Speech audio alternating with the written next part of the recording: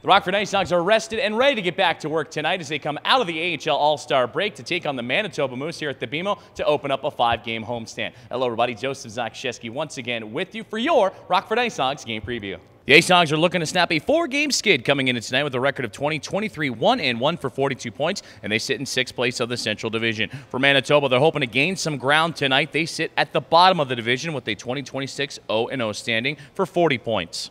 The Hogs offense is hoping that the break has re-energized their output as they've been held to 2 goals or less in 14 of the last 17 games, coming up with only 3 wins over that stretch. They were last in action this past weekend with the home-and-home series against the Milwaukee Admirals, falling 7-4 and 5-2. Forward Dylan Secura enters tonight with a goal and 3 assists over those 2 games, and older brother Tyler has a goal and 2 assists in his last 2. And the Hogs have seen some bodies come in and out of the locker room over the last couple of days as the defense has been shaken up a little bit. The IceHogs would call up defenseman Jack Ramsey from the Indy Fuel, the ECHL, as defenseman Dennis Gilbert has made his return to the Chicago Blackhawks.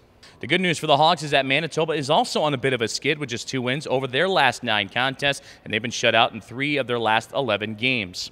A lot of their big weapons have been called up to the Winnipeg Jets of the National Hockey League, such as Jansen Harkins and Sammy Niku. Forward Seth Griffith takes over the club lead with 18 goals and 32 points, but he's been rather quiet lately with no points over his last 6 games and just 1 over his last 9. Tonight is the 6th of 8 head-to-head meetings between the 2 clubs, and the last one here in Rockford. They'll close everything out in Winnipeg, Manitoba on February 12th and 13th. And overall, the IceHogs a 2-3-0 head-to-head record, and they last got together back on January 8th here at the BMO, with the Hogs getting away with a 4-1 win. Forward Brandon Hagel leads the IceHogs with 4 goals in this series so far, and on the Manitoba side, it's forward Skylar McKenzie with 2 goals and 4 assists to lead his club. The IceHogs are excited to get back to action tonight as they take on the Manitoba Moose to open up a nice 5-game homestand here at the BMO. Well, puck drop is only a couple of moments away. Let's get you to it. Go IceHogs, and thanks for tuning in to today's IceHogs game preview.